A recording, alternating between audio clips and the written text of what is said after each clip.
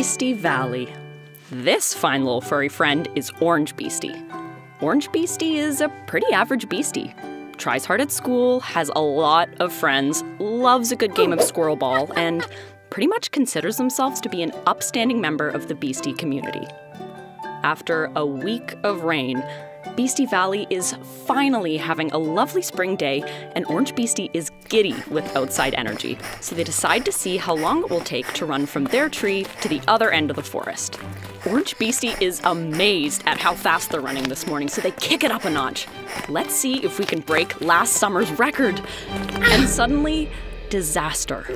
Guess OrangeBeastie grew a little over the winter, or at least their horns must have, because that lowish tree branch never used to be a problem.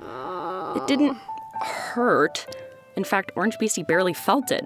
But now, oh boy. OrangeBeastie tries not to panic. They're suddenly worried about what their parents are gonna say. What everyone will say, actually. A broke horn beastie is embarrassing. OrangeBeastie's good mood is now replaced by fear, guilt, and shame. Okay, let's not panic, they think. Maybe we can just hide it and hope the horn grows back. But the other beasties just keep asking OrangeBeastie, what's the deal with the hat? Is it gonna rain or something? To be honest, it does look kind of ridiculous. Almost as bad as broke off horn.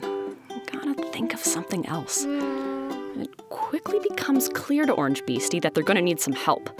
Someone they can trust to be supportive and understanding and not blab about this to the whole valley. OrangeBeastie goes through the possibilities. Blue Beastie doesn't have horns, so they won't understand. Same goes for Green Beastie. Lavender Beastie cannot keep a secret, and Maroon Beastie is away on vacation.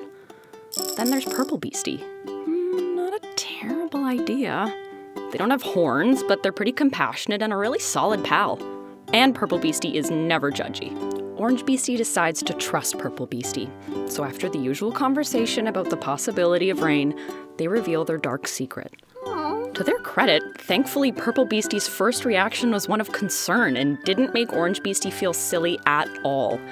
In fact, Purple Beastie reassured OrangeBeastie that it was an accident, not their fault. And it meant a lot to hear that. Purple Beastie has an idea and asks OrangeBeastie for the broken horn. We'll just stick it back on and no one will notice, they say. Stick it on with what? Asks OrangeBeastie. Maple sap, says Purple Beastie. OrangeBeastie thinks Purple Beastie seems kinda overconfident about this wild plan. But since no one was there to present a better idea, OrangeBeastie decides to go for it, and they give it a shot. For the rest of the day, other beasties don't seem to notice anything wrong with OrangeBeastie's horn. But everyone keeps sniffing the air and asking if OrangeBeastie had just eaten a stack of pancakes. After about an hour, the maple sap starts losing its sticky, and the horn starts to wobble loose. On their way back to Purple Beastie's tree, OrangeBeastie passes a pack of younger beasties who start to point and make fun of the wobbly horn. Purple Beastie tries sticking it back on, but it was a mess now. Looks like they're gonna need another plan. Purple Beastie suggests they find one of the adult beasties to confide in. OrangeBeastie isn't sure, and worries that getting in trouble with one of the older beasties for getting hurt would be harder to take than the judgment of the younger beasties. Purple Beastie agrees that if they go to someone super judgy like Crimson Beastie or Chestnut Beastie, they'll certainly be made to feel worse. But what would happen if they picked someone who they know will want to help? Like who? Asks OrangeBeastie. Purple Beastie starts listing off a few of the more senior beasties in the valley, only to be shot down by OrangeBeastie. Indigo Beastie? They'll just blame me, says OrangeBeastie. Says Purple Beastie. I've never had that experience with them, but if you feel that way, we don't need to go to them. Burnt Sienna Beastie? They think everyone's problems are their own. And on they went until Purple Beastie finally suggests, what about SilverBeastie? OrangeBeastie thinks about SilverBeastie for a minute. They're super knowledgeable and caring. They always seem to have a good, thought-out opinion on stuff. Purple Beastie agrees and tells OrangeBeastie about the time Purple Beastie lost their family thingamajiggy a few months back, and SilverBeastie helped them figure out how to find a new one without making a big deal of it.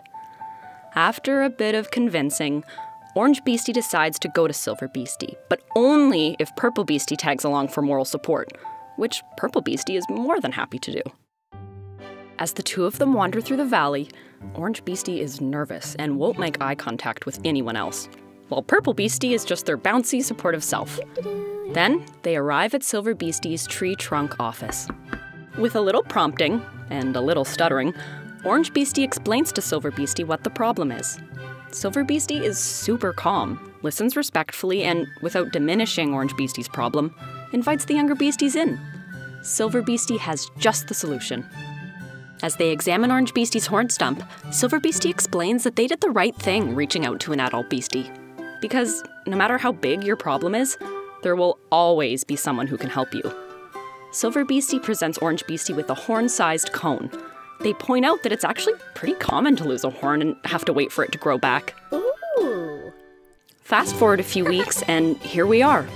OrangeBeastie is living their life as normal, still coping a bit with their problem, but able to let go of the shame and anxiety because they took control and are dealing with it.